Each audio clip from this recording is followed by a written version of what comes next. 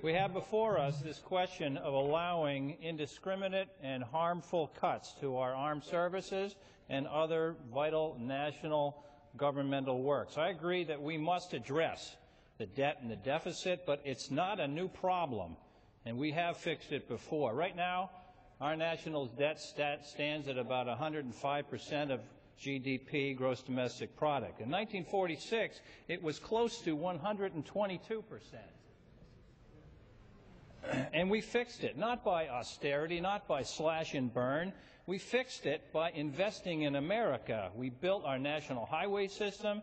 We made our armed services the envy of the world. We even rebuilt Europe and Japan. We went to the moon, for heaven's sakes.